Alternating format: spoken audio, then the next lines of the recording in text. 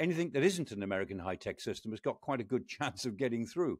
And so it's a mixture of the wrong sort of defense systems they've got these Pantsir anti-missile systems. They've got 3 of them in Moscow that all overlap, but they're against incoming missiles. A drone flying low and slow, or a light aircraft flying low and slow, is a different problem altogether. Hello and welcome to Frontline for Times Radio with me, Kate Chabot. And today we are catching up with Professor of Defence Studies, Michael Clarke. Professor Clarke is a former Director General of the British think tank RUSI. He's a regular defence and security analyst for Sky News and BFBS SITREP. And he's a prolific writer. His next publication, Great British Commanders, is out later this year. Michael Clarke, great to see you again. We were talking last week about the possibility of a pending Russian offensive push in Ukraine. Have you seen any signs which give you as an idea of when and where that might be? Yes, I think it's starting now, in effect. Partly that's determined, as it always is in Ukraine, by the weather. So it's been a very wet spring. It is drying up now. And in a way, the campaign season begins around about the end of April, beginning of May. And so we can see first a lot of air attacks are built up on cities, particularly Kharkiv. But also we can see that Russian strategic air forces are moving towards their bases in Western Russia. So satellite imagery shows how many aircraft the Russians are bringing into the theatre for the use of fairly extensive air assets, I think. And we can see that they're pushing more or less all the way around the front. So there's quite a big push on northwest of Avdiivka. I mean, the Russians took Avdiivka about a month ago, and they're now trying to push northwest of that to keep on going. They're not getting too far because the Ukrainians are now digging in there, but the Russians are pushing. They're building up forces at Kupiansk, I think probably in an attempt to take back Kharkiv Oblast, Kharkiv region, which goes hand in hand with this apparent determination to keep on bombing Kharkiv, the city.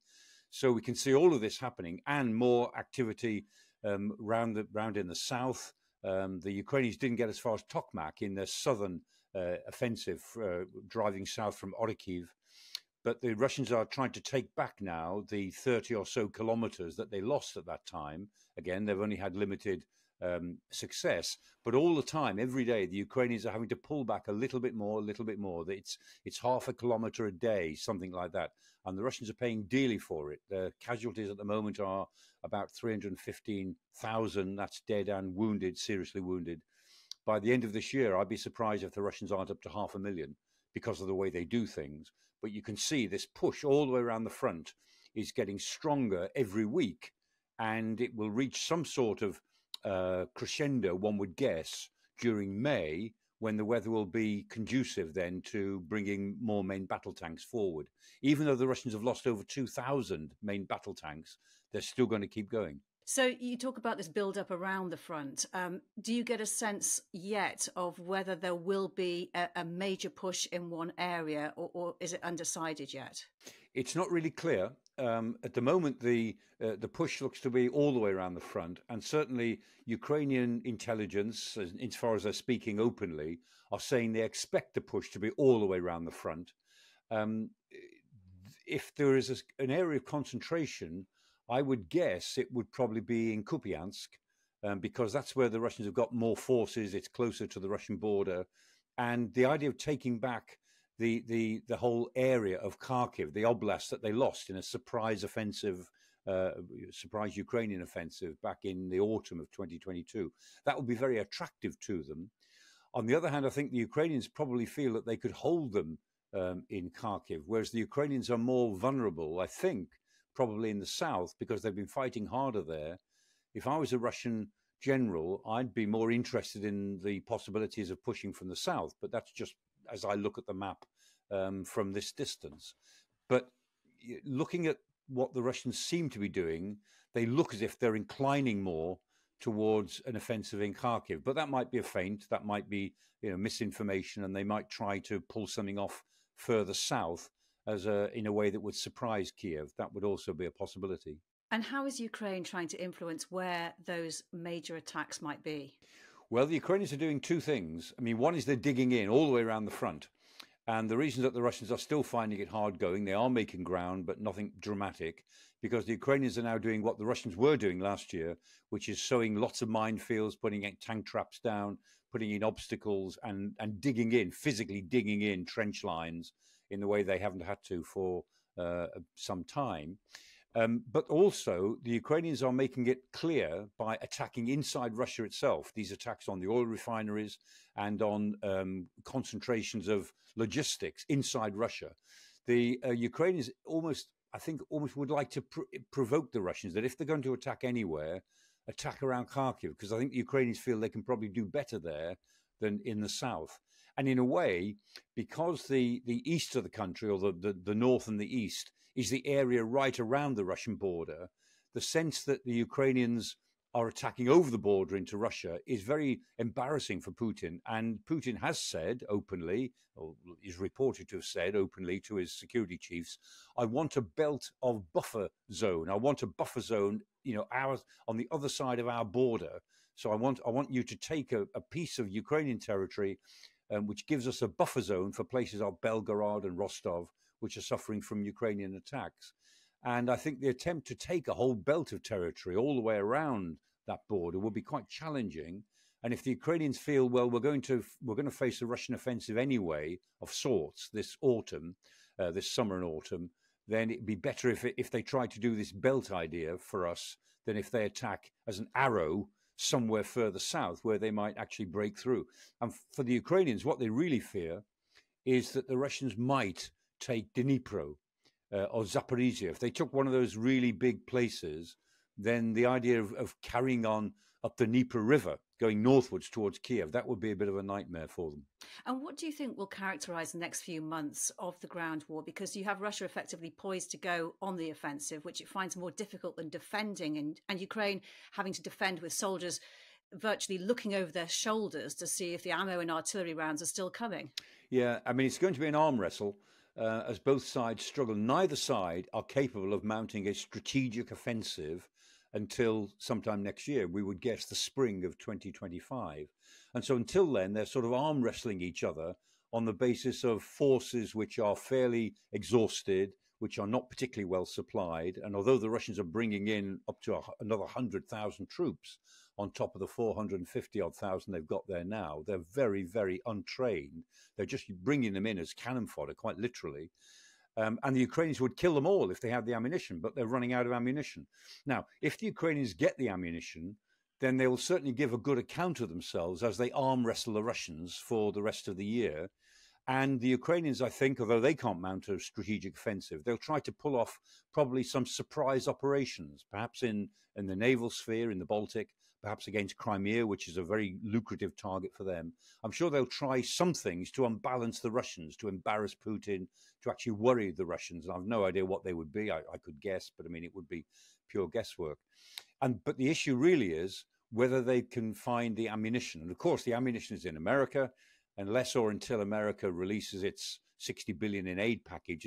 It's not 60 billion of money that they will give to Kiev. It's 60 billion which they will spend sending ammunition. Their ammunition could be on the front line in 10 days, 2 weeks, once they allocate the money to send that ammunition, and then the money is actually spent making up the stocks for America's own forces. However, there is a little bit of good news. Estonia think that they've found another 1.3 million artillery shells for Ukraine, which they can gather together. The Czech Republic have been very good. They think they've found another 1.5 million artillery shells in the world. And if the European Union or a country like Japan is prepared to put the cash in, $2 to $3 billion, they could buy them immediately, and then they'd be in the front line in a little while. The issue for the Ukrainians is a big strategic choice. If they think that no more ammunition in significant amounts is going to arrive, then they have to keep on rationing what they've got, which means they just fall back and fall back. If they are confident that more stuff will arrive during the spring and summer, then they'll use up what they've got and they'll give a much better account of themselves. But they don't know, they can't be sure that they are going to be backed up with more ammunition. So that's their problem. Do they ration what they've still got, or do they bring it all forward and use it because they're confident that more will arrive in the next month or so? It is an absolutely impossible situation, isn't it? Can you explain the threat that's being posed to Ukrainian forces by Russia's mass use of guided bombs? How do they work and how lethal are they proving? Yeah, they work very simply and they're very lethal. They're called the Fab 500, the FAB 500 or the Fab 1500. And what that refers to is either 500 kilogram bomb, which is 1,000-pound bomb, or a 1,500 kilogram bomb, which is a 3,000-pound bomb. So you're talking about bombs of up to 1.5 tons and so on.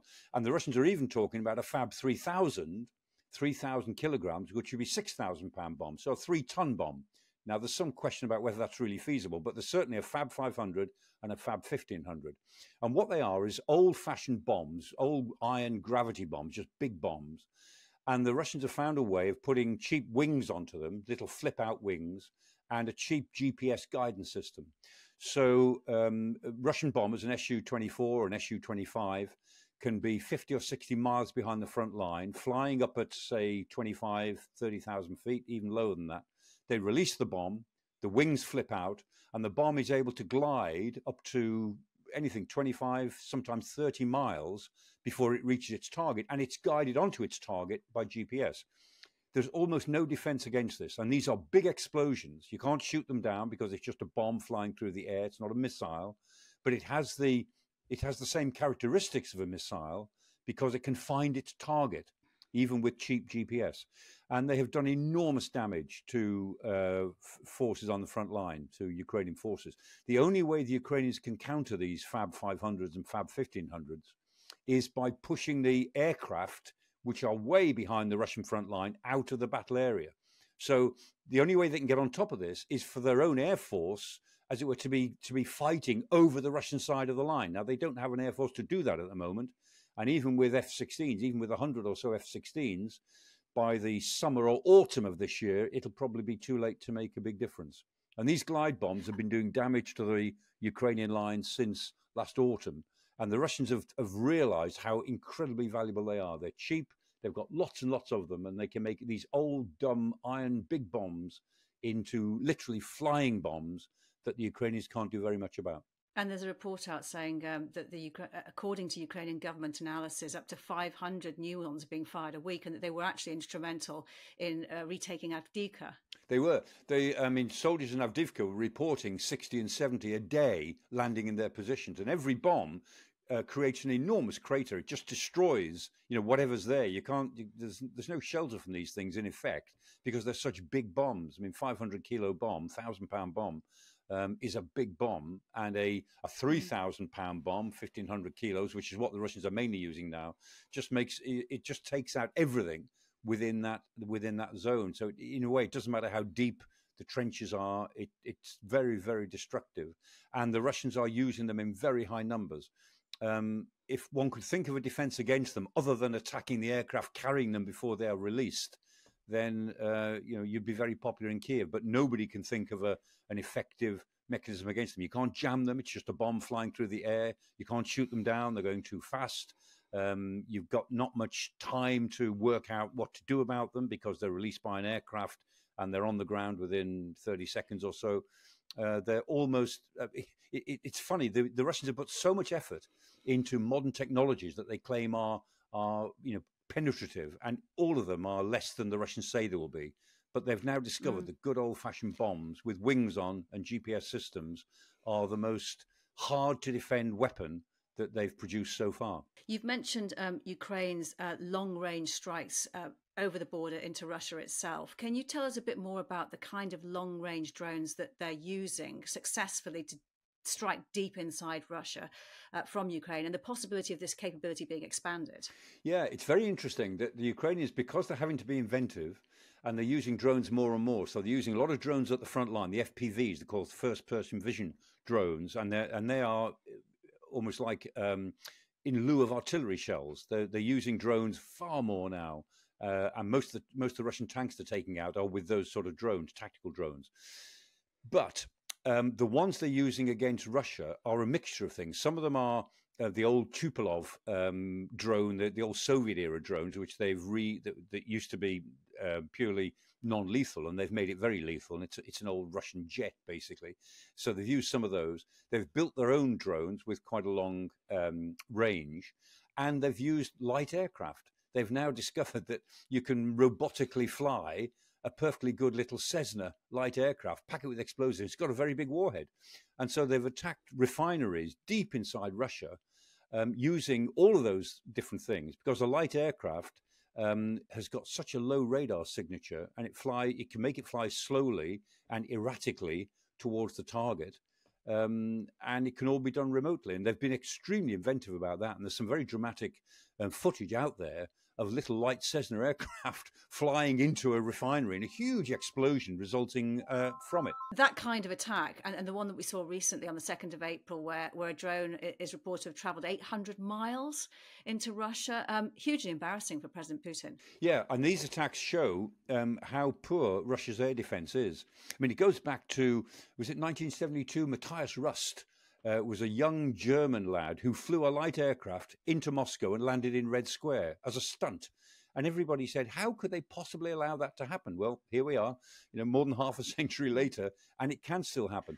Russia's air defense is scaled against American high-tech systems. That's their target. And anything that isn't an American high-tech system has got quite a good chance of getting through. And so it's a mixture of the wrong sort of defense systems they've got. They've got these Pantsir anti-missile systems. They've got 3 of them in Moscow that all overlap, but they're against incoming missiles. A drone flying low and slow, or a light aircraft flying low and slow, is a different problem altogether. And it isn't just the technology of the systems which isn't very good. Their own operation of them isn't very good, because they've never thought that they would face this. They never thought they would face the idea of attacks coming from what used to be part of the Soviet Union into their own deep interior. And so the Ukrainians have been extremely impressive. It's one of the few bright spots in the last couple of months in the way that they've been able to target Russia's facilities. But of course, there's a high political price to pay for that. It's bothering the United States. It has upset the Russian refined petroleum products industry. The Russians are now going to Kazakhstan to get the Kazakhs to supply petrol and refined products, because their own refining capacity has taken a real hit over the last 2 months. Another piece of optimistic news for Ukraine is this £200 million investment by UK and Latvia, supplying long-range drones with automatic target recognition. How will they operate, and what kind of difference will they make? Yeah, they will operate, and they can make a difference. Drones, particularly long-range drones, always use different sorts of navigation. So inertial navigation, where you just set a drone off on a course, is the obvious thing to do. But at some point, a drone's then got to look down and see what's there and map it against what the operators know is there to find its target and so on. And of course, it can be jammed. But what the Ukrainians are finding is that their own civilian technologies are better than some of the military technologies of the West. I mean, they're finding, for instance, that American drones that they've been sent or given tend to be rather clumsy. They're not as capable, actually, as the ones they've developed themselves. And so this British-Estonian arrangement is an attempt also to bring in this very inventive high-tech sector that the Ukrainians themselves have got, and the Estonians are pretty good at, to bring that sort of civil technology into long-range, very accurate drones, and ones that can't easily be jammed. Because in the early days of the war, they put a GPS tracker on the front of a drone, and that was okay. But the Russians are quite good at frustrating GPS trackers over a long distance. So if they've got long enough to see the drone moving, they can do something about the GPS signals, which the Ukrainians can't do on the glide bombs we were talking about, because they don't have time to frustrate the GPS trackers on those sorts of things. Just to pick up on something you were talking about before, the position that the Ukrainians are in that they don't know if and when and how many artillery rounds, ammunition is going to be provided by allies. And they're having to make calculations and decisions based on what may or may not arrive. There's a recent quote by a senior Ukrainian military official in Politico complaining that they never get the Western systems at the right time and when they need them. And when they do arrive, they're irrelevant. He was actually talking specifically about F-16s, which he said would no longer be relevant in the coming year. Do you think Ukraine's allies are ever going to equip it to win the war? It's a very good question. I mean, so far, the Allies have been equipping Ukraine not to lose, but not specifically to win, because the Allies are not really united about what winning means. I mean, I've got no problem in understanding what winning means. For me, it's throwing the Russians out of everything that they've conquered since 2022, and that would look like winning. And then winning better than that would be throw them out of some of the territories they've conquered since 2014. But within the Allies themselves, there's not a lot of agreement upon that. And there's a lot of nervousness, particularly in Germany, about giving Ukraine enough weapons to really hurt the Russian forces.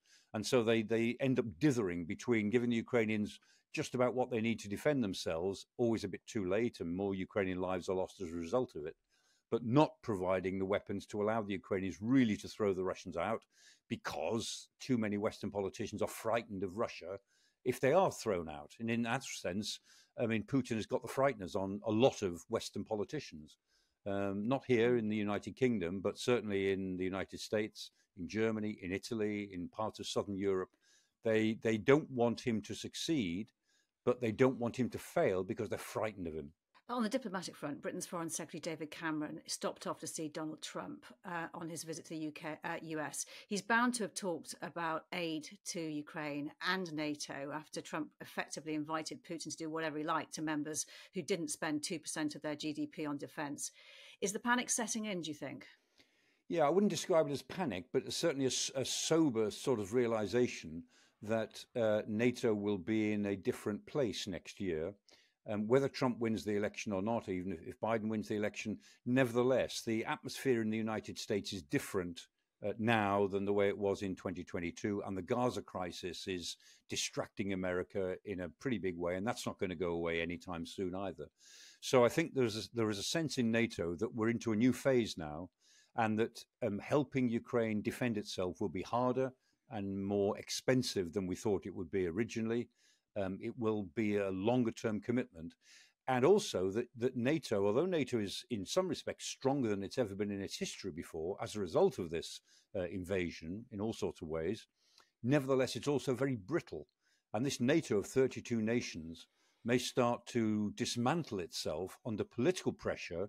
Certainly if Trump wins the election, a number of countries in Southern Europe, in Hungary, in Slovakia, in Austria, other countries not in, like Serbia, who's very pro-Putin, they will lean towards Russia on the assumption that NATO is about to be deconstructed. And NATO will fall into a sort of a tough-minded northern NATO and a very soft-minded, pro-Russian-minded or philosophical about Russia sort of minded southern NATO. And what do you mean, sorry, Mike, when you say that NATO might begin to be dismantled exactly? I think NATO might start to dismantle itself because if Trump is elected in November and takes over in January, between November and January, I would expect, Hungary and Slovakia, Austria, to start to do deals with Russia. And the Russians will be very aware of this. They'll start to make attractive offers on gas, on oil provision, on certain sorts of aid. There'll be a big propaganda push. And a lot of people in Southern Europe will say, look, the reality is the Russians are going to get away with this. So we've got to adjust ourselves to that. It's no good saying that they must not succeed. The fact is they will succeed. And the new reality for us is that we have to live with a resurgent Putin. Now, we won't say that in Northern Europe. The Scandinavians certainly won't say it. The Baltics won't. We won't. Poland won't. But we'll be a smaller group of nations, 10 nations, say, in the north of Europe, with an uncertain America, or an America about whom we are uncertain. And France and Germany, we don't quite know what view they will take of it. And so that politically, NATO will begin to fragment and will not find consensus on what it thinks about its future relations with Russia. And if Trump is elected, that process will start the day after the election. Very interesting and quite a scary thought. In terms of David Cameron's visit to the US, he's trying to get this aid deal that you mentioned, the $61 billion US package, approved. President Zelensky has said without it, Ukraine will lose the war. And he will be wanting to paint that worst case scenario, won't he, to secure that package. Is he right? I think he's right that if he doesn't get that package, that Ukraine will lose this year of the war, which means they'll lose more territory. And then it becomes a question of whether Zelensky stays in power. What the Russians are hoping for, I think, is not that they could march to Kiev and take it over this year, but that they could put so much pressure all the way round on Ukraine that there would be a political coup in effect in Kiev. Zelensky would be removed and he'd be replaced by somebody who will do a deal. I think that's what they're probably hoping for this year. If the American aid package comes through, that almost certainly won't happen. If it doesn't come through, there's a fair danger that it will happen.